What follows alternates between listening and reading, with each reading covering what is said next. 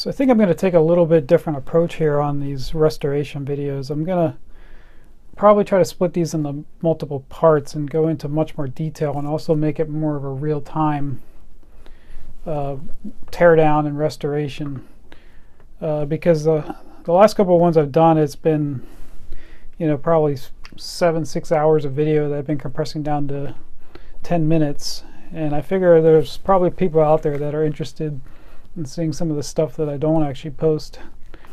So what we have here today is actually a Fein Tapper, automatic tapper. And the first thing you'll notice is this is actually a metal case. There's no plastic here. In this case, this handle is plastic. It was like up to here it's plastic, but everything else is metal here. Don't really have that much information on this unit. It probably predates all of the electronic documentation that Fein has, but there's similar units out there that they do have documentation on, so I expect the insides to look very similar. So I picked up this unit for a pretty good deal. The only thing that was missing was the handle, and this thing weighs about, I'd say about 10 pounds. So it's definitely not a light unit. So here's the nameplate information. The model is an ASG 658, 540 watts, and it has a tapping capacity of M16. So the way these tappers work is when you don't have any pressure exerted on this shaft, it will actually spin in a counterclockwise motion, like you're backing out a tap. As soon as you put pressure on here, it starts spinning in a clockwise motion. You can back the tap out by just releasing pressure on the shaft, and then when you're ready to start tapping again, you just push up against the piece that you're working on.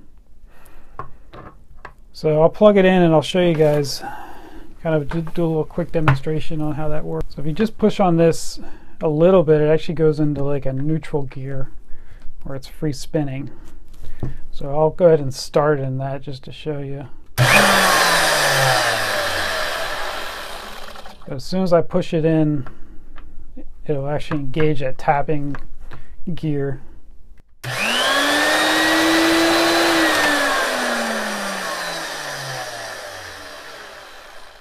And you can see there, as soon as I let it go, it starts spinning in the counterclockwise position.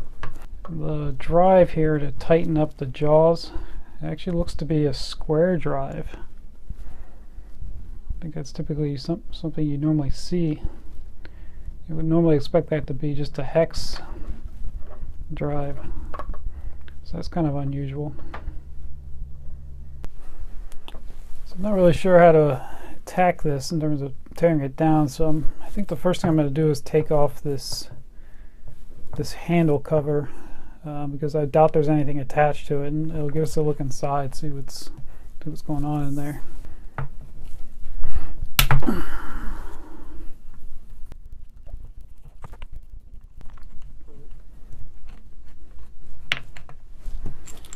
Alright, so we can definitely see the original paint was this orange color. I'm not really sure what this hole is for, because there's nothing else in this compartment here except for this cover. I wonder if that was maybe for some kind of attachment that went on there, but it doesn't look like we can see much of anything in there. So it looks like the screws are labeled RIBE.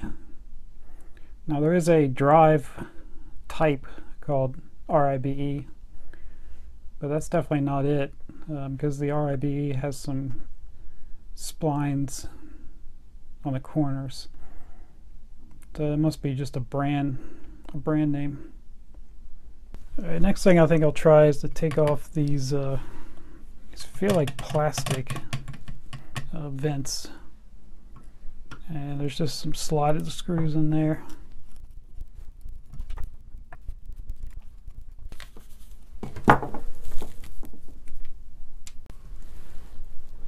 So it looks like we got a spring here, and it's actually melted into the plastic. So that's kind of interesting. And it looks like what that spring is for is to actually push in on this, which looks like the brush holder. So let's see if we can pull that out. Alright, so looks like we got quite a bit of carved brush left on there, so that's good. Go ahead and do the same here on the other side. So the next thing I think I'll tackle is taking off the other side with the handle. Alright, so it looks like I got to take these shells off before I can pull that off.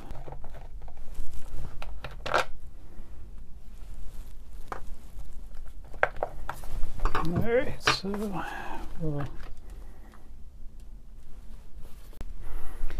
alright, so looking inside here, we have another Marquardt switch, which seems to be pretty common in fine tools.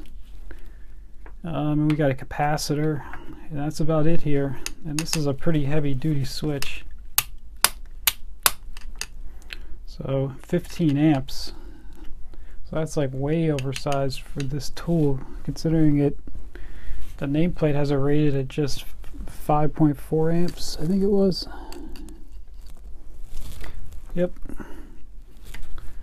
So I'm not sure why they picked such a large switch. There must be a huge amount of inrush current when this thing is turned on that the engineers had to decide to pick this switch. So we'll go ahead and take these components out and see if we can see any other markings on them. And it's in remarkably good condition for its age. I'm guessing this thing is probably pre-1980. But I'll have to take a look.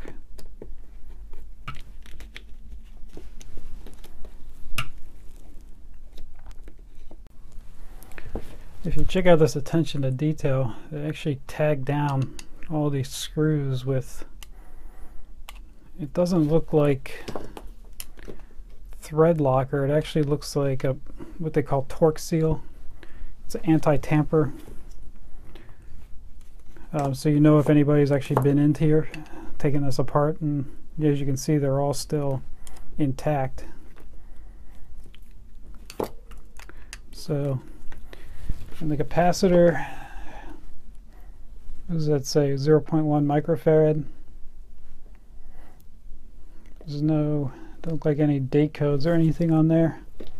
So that was probably our best bet, was the switch, if we could find a date code, but maybe we might find something inside. Okay. And it looks actually like there is a rubber membrane in there on that switch. It's a little bit dried out, but it's still intact. So I don't think I'm going to actually take the switch apart. I'm just going to unscrew the leads. And I don't think any work needs to be done on this switch actually at all.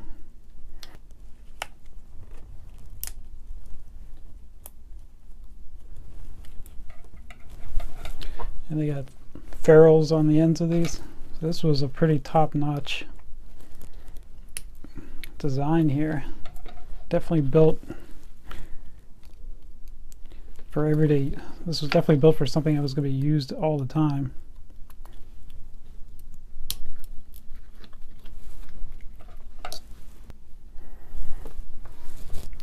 We also got some nice brass threaded inserts here in these plastic pieces, and those self-tapping screws here. And then we just got a little plastic grommet here for the power wires. So that's actually a really nice design, how they separated out most of the electrical components physically from the motor components and the brushes. So that's what this other thing is for. So you could basically put the handle on either side. All you need to do is take it apart and push this to this side. That's actually a really cool design there. Alright, so now we need to figure out how to get the rest of this apart. So there's two large soldered screws here, and there's two socket caps here, and then another slotted here. And then this is actually a brass access for the grease, I guess, so you could check the grease level or add new grease. We'll just leave that on for now. So I'm thinking that first I'll try taking these out. So those definitely short screws with a Nordlock washer. Alright, so all that did, everything must go out this way because nothing really budged there. It just basically, it was the attachment for this assembly right here.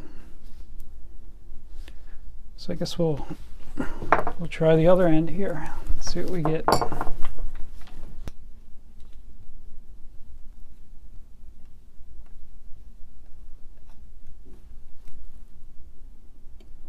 Alright, so it's definitely the grease compartment. Has these screws going right through it.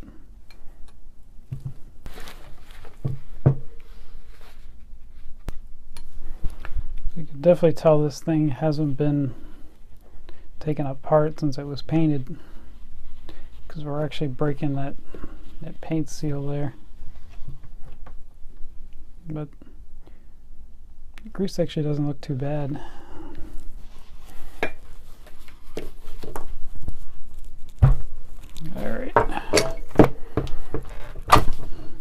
Alright, we're in.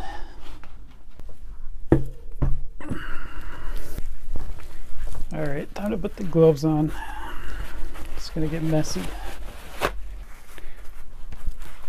So, definitely got some things in here I haven't seen before. That's an interesting piece there. 4 screws out and try to get into the body.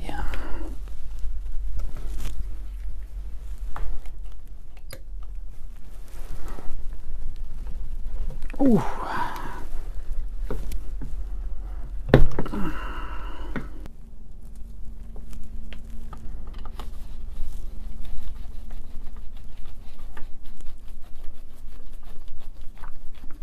So hopefully this will come right out.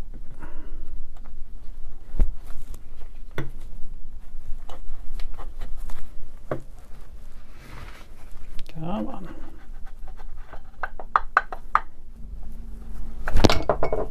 Oof.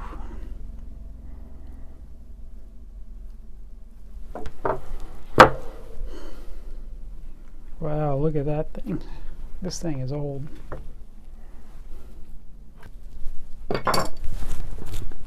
Alright, so slide that out.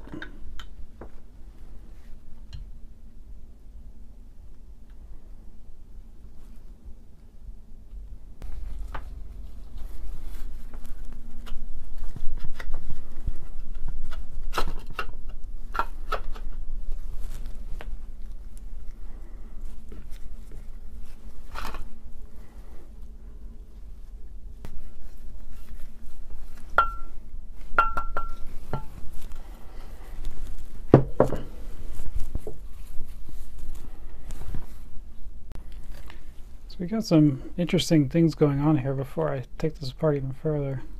If you look in there, that right there is the brush holder. And you can see that there's a, looks like a copper wire wound around it. So that must be how they're making that electrical connection there. And it looks like there's a piece of frayed wire up in there. I'll check the other side. Yeah, we kind of see the same thing. So I'm not sure if that is normal.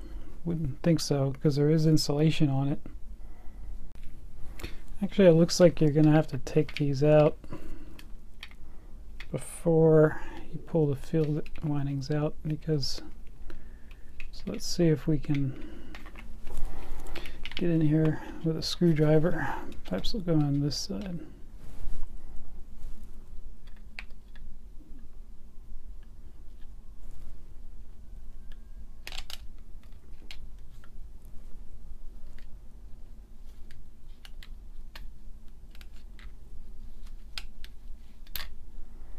Alright, so we got that side up.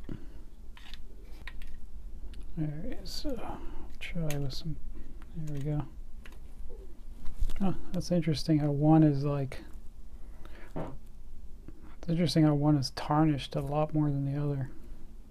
Either that or one has a coating on it, the other doesn't. This looks like we got 2 bolts right there to take out the field windings. So we'll go ahead and do that now.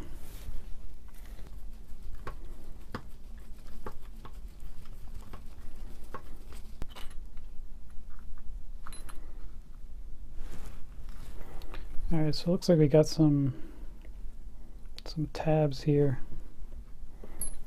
Kind of a strange shape for a washer.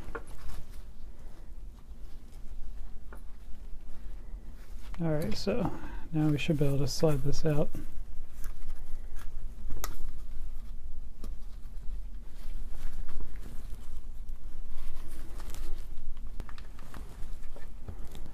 Looks like we gotta somehow get this through the hole before we put that in there. I think the only way to do that is to bend them in half.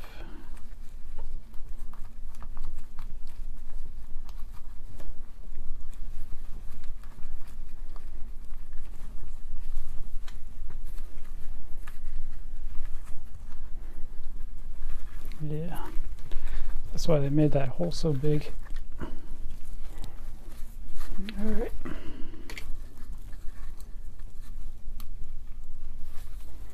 So now we should be able to slide it out.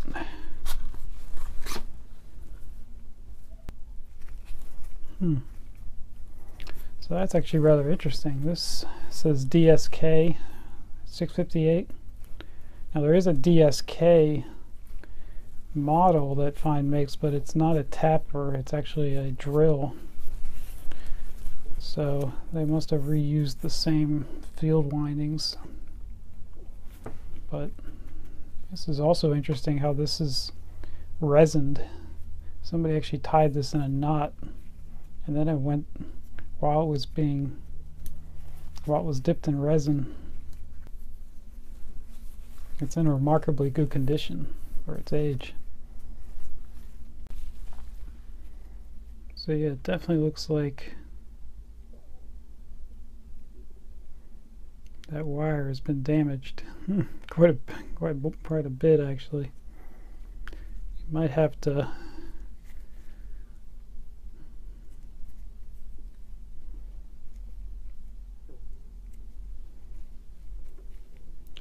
I think you might be able to get some heat shrink around that.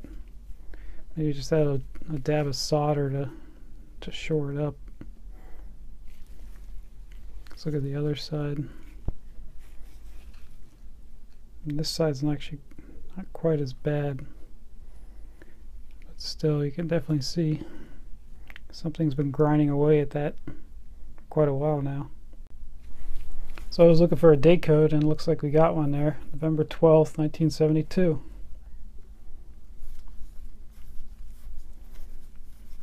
And there's actually only one chunk there taken out. So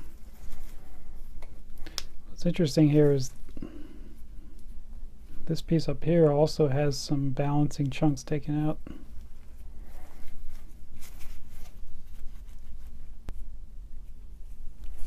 Yeah, and look, there's actually, I think these marks right here are actually balancing marks for this plastic as well. So they must have balanced all of these separately, because normally what you would do is just balance the whole assembly. It's very interesting, yeah. And we got no maker's mark on this bearing at the end of the armature here. It's pretty dry though, but I think just a little grease, it'll be just fine.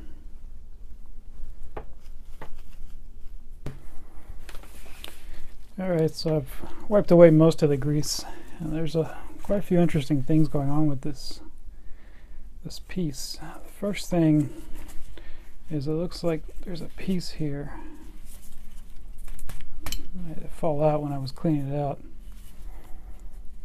It just looks like a disc. It looks like, but it goes in the bottom of this bronze bushing right here. And you can see there's actually a cutout down here. So that bronze right there you can see is actually that bushing. And when you put this in, it actually covers that hole up. So I'm not really sure what the purpose of that would be. The other thing I thought it might be is just a way to actually get grease down in this bearing. Over time it'll just leak out a little bit. So that's a pretty interesting feature that they added there.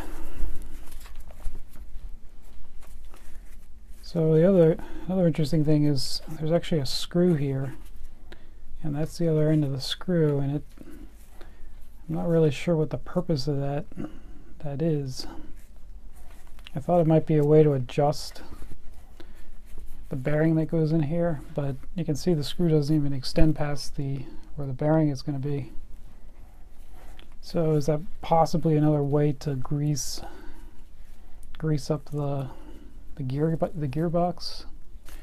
And then there's also, it looks like some more of that torque seal, thread locker, whatever you want to call it, right there. So I bet you there's a set screw under there to hold this bushing in place. I don't think I'm going to take that out. So it looks like there's a ball bearing here that has a spring on it.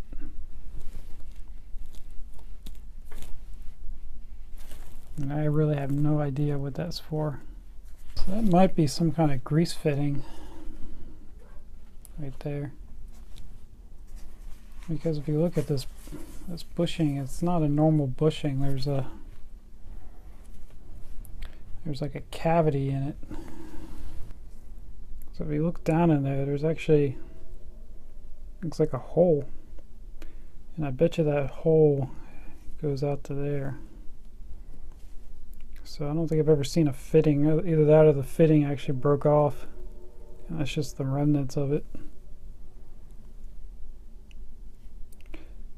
But yeah, you guys know what you think about that. So look inside the gearbox here, and we got the long spring.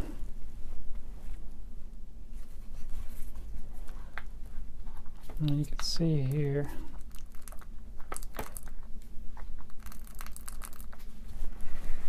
that's making a weird sound. I think that's just the old grease.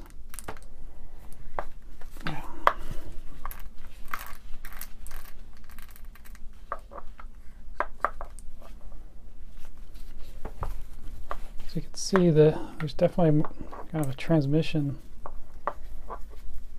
So when you're in the middle here, you can turn the shaft either way. If you go in, you can only turn it in one direction. When you go out, you can turn it in the other direction. So we do have a screw here, but I think that's going to be similar to what we saw before on the other side. Just basically a screw maybe to grease the axle.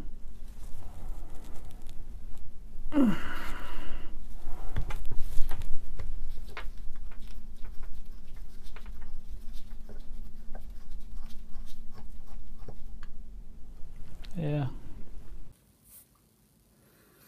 All right. So the thing I'm going to do now is try to take this off, this assembly off the shaft here. And it looks like we have a roll pin up here. And you could tell somebody's beat on it before, so what I think I'll do is I'll go from this side and try to see if that'll pop out.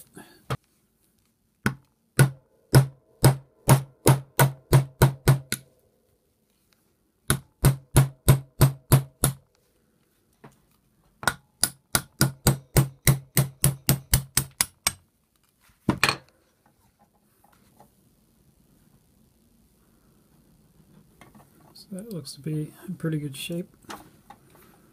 So let's see if we can.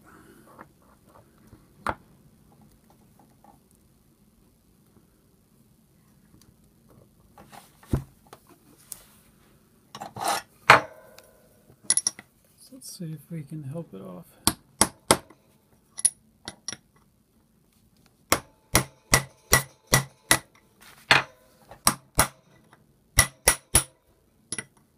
There we go.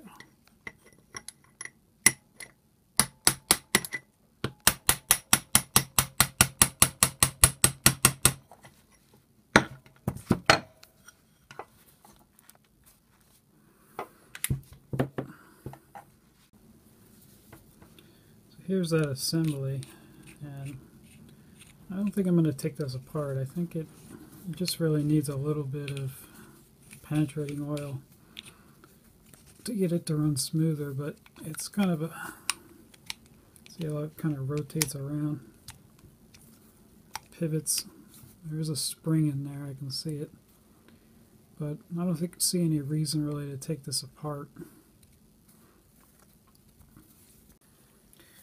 Alright, I think I'm going to try to pull some of these gears off. One of these days I need to get an actual, bearing or gear puller.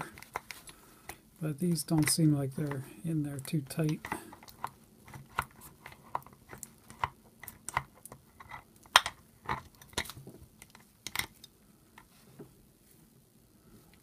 Alright, so got that gear.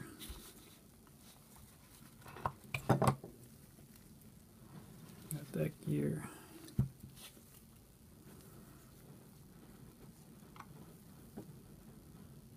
If I can remember how to put this back together.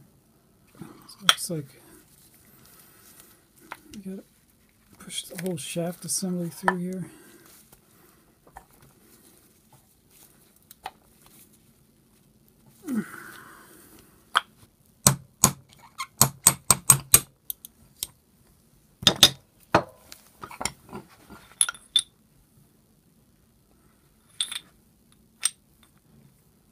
Alright, so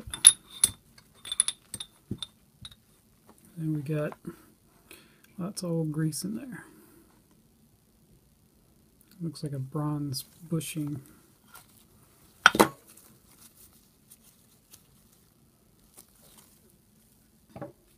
I think that's going to wrap up this video on the teardown of this unit.